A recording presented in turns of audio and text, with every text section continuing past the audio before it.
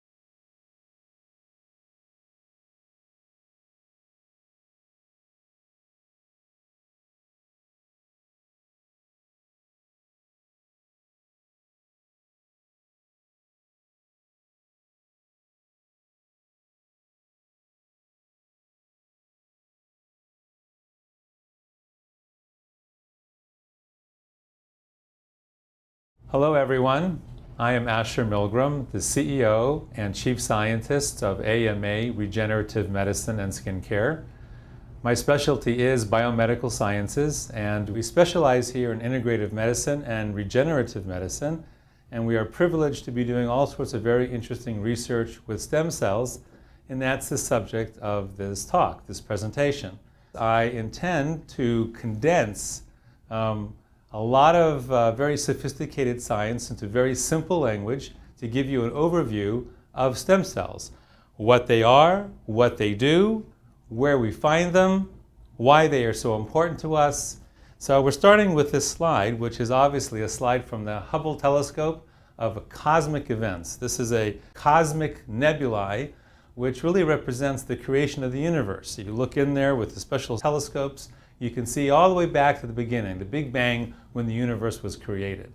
I'm starting with that because the power of creation cosmically is also present in that stem cell. The power of creation of our own physiology, of our own health, our vitality, is all imbued, inherent in those magic stem cells. In fact, many people call the stem cell the God cell. And here he is. That's the stem cell right there. We'll talk much more in detail about it later. This picture and this one here are depictions of the many different ways that science, ancient science and modern science, looks at human physiology. Whether you are of a spiritual nature or not, there's no question that human physiology is filled with mystery and miracles and magic. It's magical what goes on in us, deeply, deeply mysterious. We barely understand it. We're just scratching the surface of our understanding of the unfathomable complexity of human physiology. For those who do have a kind of a spiritual bent to it, there's no question that the human physiology is a microcosm of the greater cosmos in all its complexity.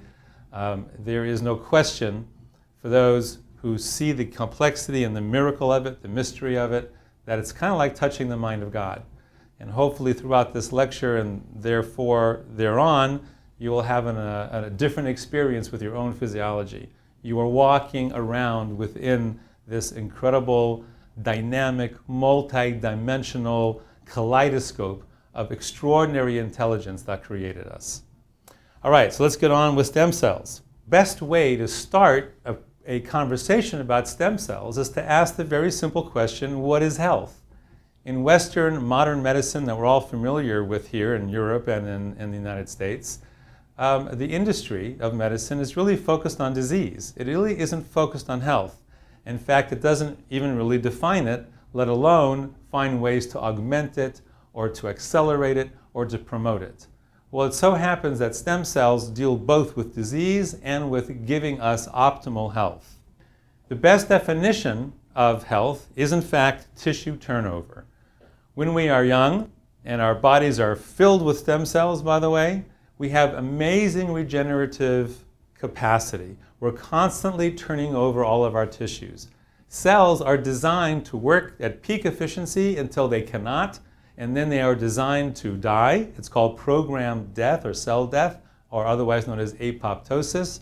And those cells that are now dysfunctional and dying are replaced with healthy, new, young, nascent baby cells with their whole life ahead of them. Again, this is cellular turnover. So when you were a kid, you had a new liver every few months. All of your organs were completely replaced every few months. And as we age, that process of cellular and tissue turnover slows down. The stem cell is in fact the engine of that regeneration. It's the stem cell that has the ability to replace those dying cells with new cells. And in fact, every organ in your body is filled with stem cells that have become the cells in charge of regenerating that organ. In liver, there are liver stem cells that regenerate new liver cells, and in your kidneys and in your vasculature, etc. All over your body, stem cells specializing in different organs. Now, here is again that same picture of the stem cell. And I wanted you to look at it again here more carefully. This is a mesenchymal stem cell that's extracted out of umbilical cords. And you'll see that the cell has little bumps on it, those little bubbles all over the surface.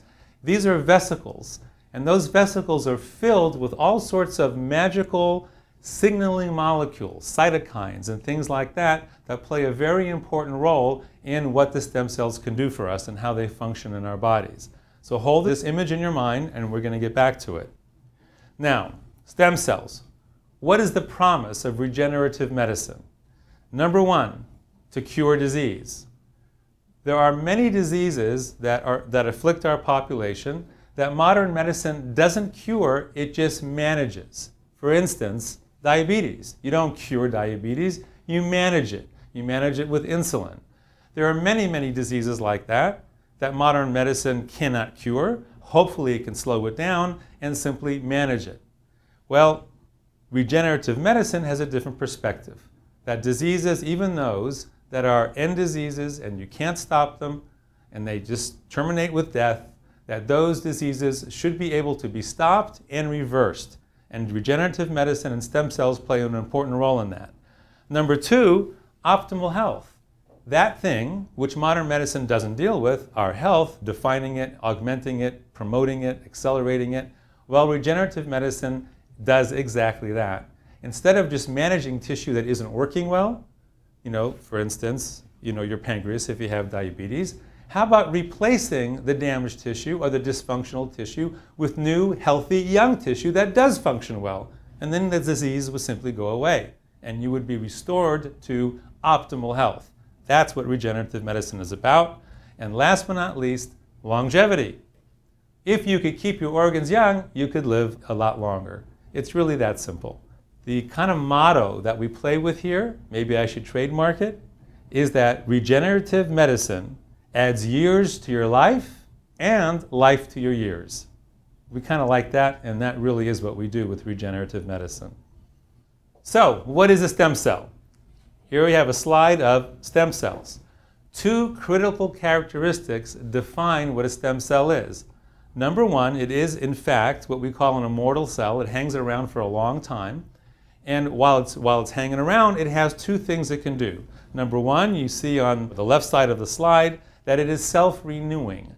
It can in fact duplicate itself precisely. And so that new cell that was the daughter cell of the stem cell is an exact duplicate of the stem cell itself. And the other side, it can differentiate, which means it can turn into an organ cell, an adult differentiated organ cell, also known as a somatic cell.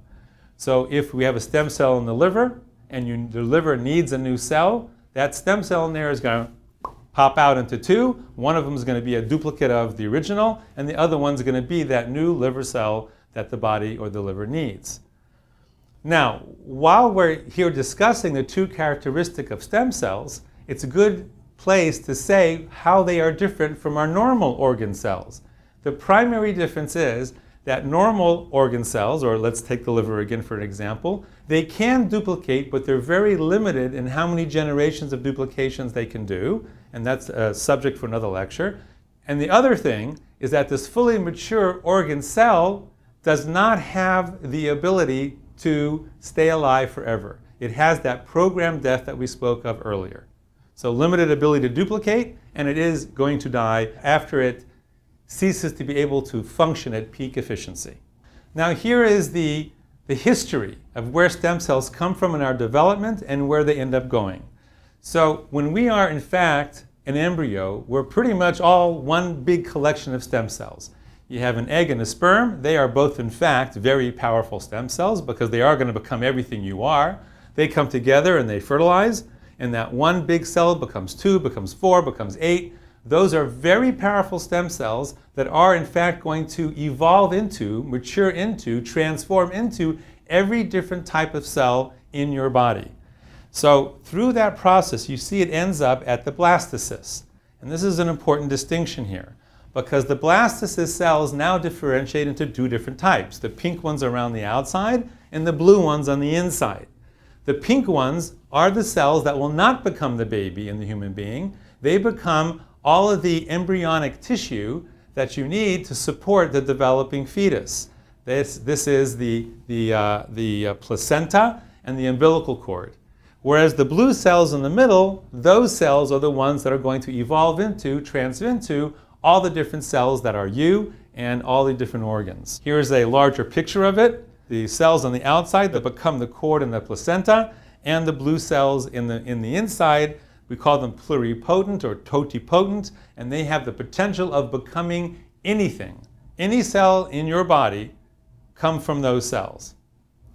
Here's the hierarchy of how those cells develop. So you start with that blue cell on the top, right, the totipotent or pluripotent cell, and it's going to differentiate into different cell lines, okay, that become the different organ systems. So on the left, we have those that become all the blood cells, and those are not just the red blood cells, but also all of the immune cells that are floating around your body. And then on the other side, we have the cell lines that become the various organs, the muscles and the nerves and the bones and all the other tissues that make up our body. So the organ cells, again, another name for them, are somatic cells.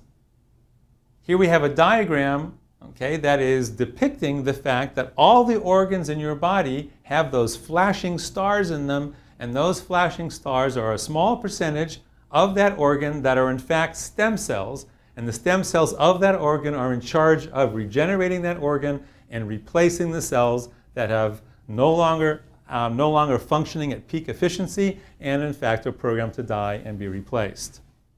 We now see that there are 3 sources of stem cells.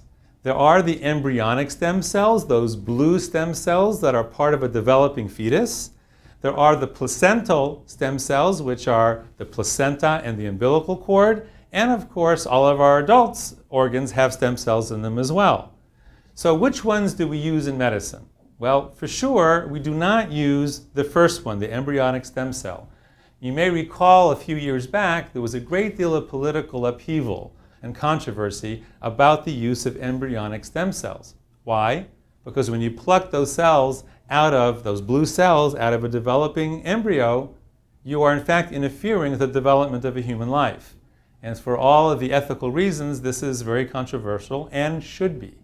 Now, from a medical perspective though, we wouldn't use those cells in therapies anyhow, because those cells are still undifferentiated. Remember, they haven't yet decided which line they're going to be a part of, which organ system they're going to be a part of. And so they have all of those options ahead of them, and you don't know which direction they're going to go. So if you took some of those cells out to try to cure a liver or heal a liver and stuck them in someone's liver, you don't know that they're going to become liver cells. They could become something else. Not a good situation. So in clinical medicine, they are not used and never were. Okay, so we can just let them go for now. They are used in research purposes, but not for clinical medicine. Now, the placental cells are used, and in fact, most of what I'm going to be talking about today are the characteristics and the use of stem cells. These are called mesenchymal stem cells that are extracted out of or harvested from umbilical cords. Now, there's no controversy there at all, because after the baby is born, and then the next delivery, in fact, is the placenta and the cord. And those are considered medical waste. They're going to be incinerated and simply disposed of. which is a shame because obviously stem cells are in those tissues and they're very valuable. So with the mother's permission, they can be donated to science or given to a cord bank, okay, for preservation in case the mother and the child need those cells in the future, or they can be used for medications or for treatments such as we're going to be talking about today. So that's the second source of cells, of stem cells. And then the adult stem cells. Remember, we have them in our own organs. Now, you wouldn't want to extract stem cells from someone's liver. That would be painful and not very efficient. So the three places where we can get stem cells out of a human body efficiently, effectively, without causing too much disruption or pain are bone marrow. You can drill into someone's bone and retract or extract the bone marrow, which is filled with stem cells. Not the most comfortable procedure, I assure you, but it can be done easily. You can simply remove someone's blood and extract stem cells from somebody's blood. Very easy to do. And of course the fat. There's a lot of stem cells in fat. Those stem cells happen to be dormant, but there's a lot of them in there, and they're commonly used in clinical medicine. About the adult stem cells, what do you do with them after you've harvested them, after you've extracted them from your patient? The patient comes into the office, they want, for instance, a stem cell injection in their knee because they have a banged up knee. You take some of their fat, and the first thing you have to do is clean that fat. So you harvest it, then you clean the fat and extract and distill out the stem cells, okay? And then you prepare them in whatever way is necessary to be re-injected, re-infused into the patient. The concerns about that are as follows. Obviously, the discomfort of the procedure of getting them out. If you're extracting the cells from someone's belly, you're going to bruise them, okay? And it's not the most comfortable procedure, though with anesthetic, you know, it can be comfortable, all right? But someone's going to bruise, and there's going to be some discomfort afterwards in the healing. There's always the possibility of causing an infection from the area from which you've extracted them. There's also the issue of contamination. During the time in the procedure where you are distilling them and cleansing them, preparing them, what if some contaminant got in there? And the last, and one of the most important in my mind, is the fact that these are stem cells of an adult.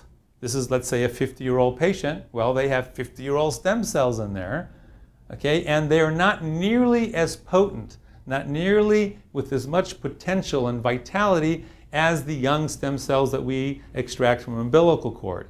Now, there's a lot of science behind this, but let me just say briefly that as we age, two things happen to our stem cells. Number one, we lose the numbers of them. In fact, from a brand new baby to 18 years old, you lose about 60% of your stem cells. And from 18 years old to 30-year-old, you lose another 25% of them. So by the time you're 50, 60, and 70, you're down to like 5% of the amount of stem cells you had when you were a baby. Not only that, but the stem cells that you have are not nearly as potent and as functional and as eager, let's put it that way, to do the job that they're supposed to do. So they lose functionality, in addition to the fact that we're losing great amount of numbers. So the stem cells that you extract out of a patient who has that knee issue is not going to be as vital as umbilical cord stem cells. So here's the science behind it. To give you a very clear example, if we take one of those stem cells out of someone's fat and we put it in a petri dish and nourish it with all the things it likes to eat and be happy, in 30 days that one cell is going to become 200 cells. Not bad, 200 out of 1. But that same umbilical cord mesenchymal stem cell, put in the same petri dish with the same nutrients, in 1 month's time will become over 1 billion cells. 200 to 1 billion. That's the difference between the vitality of an older person's cell, not that 50 is old, it's just older, versus a young nascent cell from an umbilical cord whose entire life and vitality is still ahead of it. And the good way to imagine this, since we talk about billions all the time and we kind of don't really know how much 1 billion is if you took 200 quarters, like the 200 cells from an adult, and stacked them up, they'd be 14 inches tall. If you took 1 billion quarters and stacked them up, you'd be over 1,000 miles tall. 1,000 miles versus 14 inches. So this is a huge difference in their vitality and their potential. and their capacity to regenerate and bring new life to a patient. Okay, so the umbilical cord mesenchymal stem cell. How does it work? What are its characteristics? How does it function? Number one, when you infuse them into someone's body, those cells will home to damaged tissue. And we know this because you can, in a special way, put markers on those cells. And if someone has a damaged heart and you infuse those cells into their body, you can see them migrating directly to the damaged tissue. It's brilliant. It's mysterious how they do this, but it's part of the mystery and the magic and the miracle of our physiology. Now, when they get to their destination, these stem cells, what they do is they latch on to the microvasculature, the tiny little capillaries of that organ. And when they are attached there, there's one thing they don't do, and there's something that they do. What they don't do is become that organ tissue. Now, along the way, earlier, I've said how stem cells will duplicate or replicate themselves, and then the other cell will become the tissue that needed to be replaced. These mesenchymal stem cells from the umbilical cord don't do that. It's called engrafting. They do latch on to the little tiny capillaries in that organ, but they don't become that organ tissue. Okay, so what do? They in fact release this magic soup of these signaling, messaging molecules. Remember those little vesicles that were on the surface of the cell? Well, those little bubbles, they pop, and this soup comes out, and it's filled with these incredible cytokines which cause massive regeneration of the tissue. And in fact, one of the things that that soup does is stimulate the native stem cells in that organ to do what they used to do when you were a baby. So all this magic happens because of what the cells release. Now, Dr. Kaplan, who was a brilliant scientist who discovered these mesenchymal stem cells in umbilical cords just a few years ago, he named them, of course, and defined them as mesenchymal stem cells, MSC, but this soup that they release, this magic soup, is such a powerful element of why these cells are so powerful in our physiology that he is playing around with the idea of changing MSC from mesenchymal stem cells to medicinal signaling cells, also MSC. So that's how they work. So these mesenchymal stem cells with their magic soup and those little vesicles that release the soup into the body and into the organ that's damaged, etc. What is the outcome of this soup of cytokines that is released?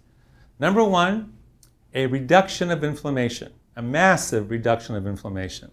Now, this is really important because most of our chronic diseases that we all know of, we all heard about them, have as a part of their fundamental element a systemic inflammation of our body. It may only be your joints that are hurting because you have rheumatoid arthritis, but you have, in fact, a massive systemic inflammation throughout your body because of this rheumatoid arthritis. And the magic soup that the stem cells release immediately reduces inflammation at its source throughout your entire body. So let me give you an example again using rheumatoid arthritis. The drugs that you hear advertised all the time on TV, Enbrel and Humira, they in fact target the markers that you'll find in someone's body, in their blood, that are inflammatory markers showing how much inflammation is going on in their body. And in people with rheumatoid arthritis or other inflammatory diseases, those markers are really high where they shouldn't be. So you take the Enbrel and Humira, and after a certain amount of time, usually numerous weeks, slowly but surely, they will suppress those markers. But those drugs have very serious and many serious side effects that are not good for us.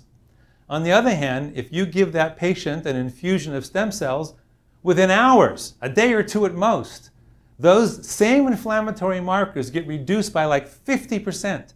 And there's absolutely no downtime, no side effects, no detrimental elements like there are for those pharmaceuticals. And if you give them a second dose, their markers will go down another 50%. So this is powerful medicine. And these are the stem cells are the ones that bring it, that release that medicine into our bodies. Number two on the list are autoimmune diseases. Diseases where our immune system has gone haywire and causing all sorts of havoc in our body. Now, many of these diseases we're very familiar with. Things such as rheumatoid arthritis, multiple sclerosis, lupus, IBD or inflammatory bowel disease. Even type 1 diabetes, you may not know, is also an autoimmune disease. Psoriasis, which is a skin disease. Even asthma has autoimmune elements to it. And various thyroid dysfunctions are also autoimmune. Now, there's a whole nother class of diseases that have immune dysfunction associated with them that are not exactly autoimmune, but still stem cells work for them as well. And these include diseases where you have a chronic, persistent infection that then causes the immune system to get overreactive because it can never calm down because the body is infected and the infection doesn't go away.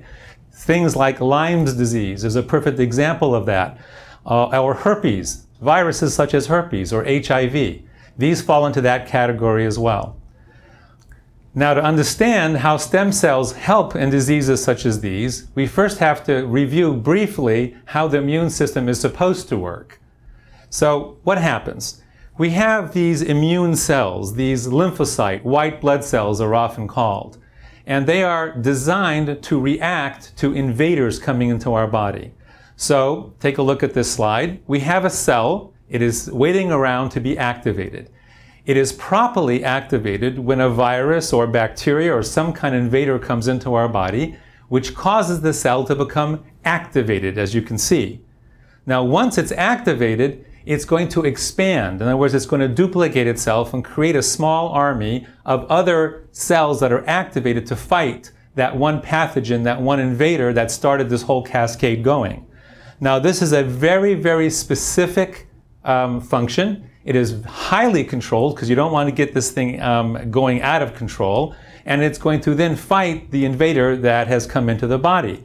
And you'll see that these cells that expanded, this little army of cells, are releasing a whole bunch of special biochemical moderators that are going to fight the infection and attack the infection. Some of these biochemicals are in fact inflammatory biochemicals. It is an inflammation that is necessary. Most people think inflammation is always bad. That's not true. Our bodies need to have inflammation in order to do all sorts of important functions, including the immune system fighting pathogens. So, quickly, in sum, when this is a controlled, very specific system, it will deal with invaders without going out of control and hurting things or attacking things that aren't the invaders. In an autoimmune condition or an autoimmune disease, we have our immune white cells, lymphocytes, that are waiting to be activated, but in this case, they are activated improperly, abnormally, aberrantly, not by an invading bacterium or virus, but by our own tissues. Something in our tissues has activated the cell. And the cell then goes through this massive clonal expansion. Billions of these cells are created in our body, and all of them are releasing these inflammatory biochemicals that are causing the disease state in our tissues. They're attacking our organs, such as in diabetes. It's attacking our own pancreas and causing us to lose the ability to make insulin. Or they're attacking the cartilage in our joints and creating rheumatoid arthritis and deformation of our joints and all that pain that you see. Now, in traditional Western medicine, we have these pharmaceutical drugs that will work on helping us contain the inflammation that we've been talking about. A great example is rheumatoid arthritis, the drugs Humira and Enbrel. So how do those pharmaceutical drugs work? They will target those lymphocytes, those immune cells, and clamp on them, and inhibiting their ability to release those inflammatory lymphokine biochemicals. The drugs will also target those inflammatory biochemicals themselves. They will inactivate them. Right? Now, again, it takes a number of weeks for this to take place, but there's a problem because it's clamping down not just on these cells, the aberrant cells that are attacking our tissues, they're clamping down on all the immune cells. So now your immune functions, your natural, necessary, important immune functions are being suppressed throughout your body, which makes you susceptible to other diseases and infections. This is not a good thing. Now, let's look at stem cells and see how they deal with this autoimmune inflammatory disease situation. They will attack the situation right at the source. Instead of waiting down to the bottom of that slide where all that inflammatory biochemicals are released by the immune army, by that clonal army, they will go up to the top where that aberrant activation occurs. And they will stop the whole system from going out of control where that clonal army is created.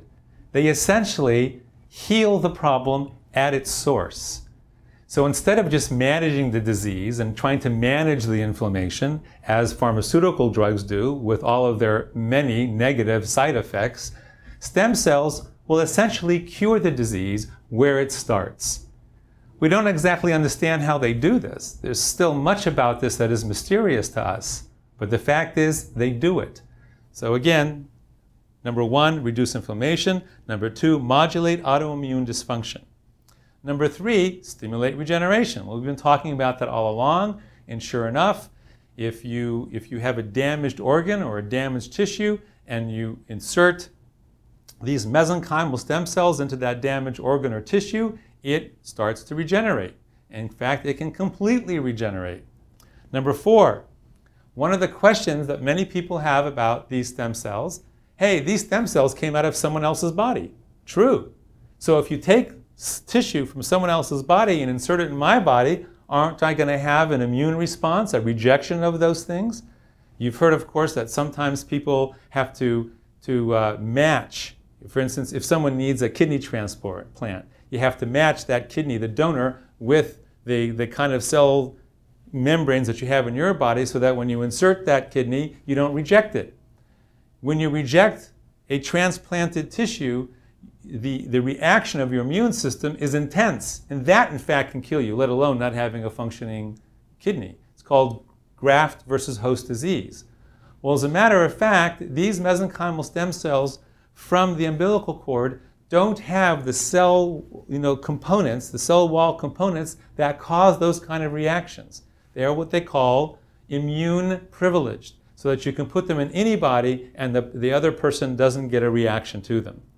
In fact, their ability to modulate immune response is so powerful that not only do you not reject them, but if you're in the middle of rejecting some other tissue that you've had transplanted, like a kidney, and you're in the middle of the terrible chaos of a graft versus host disease, if they infuse those stem cells in you, those stem cells will calm that reaction down, and you'll be able to keep the kidney usually. Okay, and you will be cured of that graft versus host reaction. And last but not least, many people are concerned, well, will those stem cells grow a tumor in me? Well, no, they won't. And this is one of the things that the FDA required a great deal of research on to be sure that these stem cells don't promote cancer. And in fact, it's been proven that not only do they not grow cancer, they actually will kill tumors, cancerous tumors. So where do we use them? Here are the three areas: the inflammation, the autoimmune, and the regeneration. Under inflammation, heart disease. By the way, heart disease is always associated with vascular inflammation. And that's a whole topic for another lecture. Liver disease, diabetes, autism. The inflammation of your vasculature also causes strokes. So there's an element of inflammation and getting strokes. In the case of autism, again, that's a talk or a subject for another presentation. Just know, though, that autism is associated with massive GI or intestinal inflammation.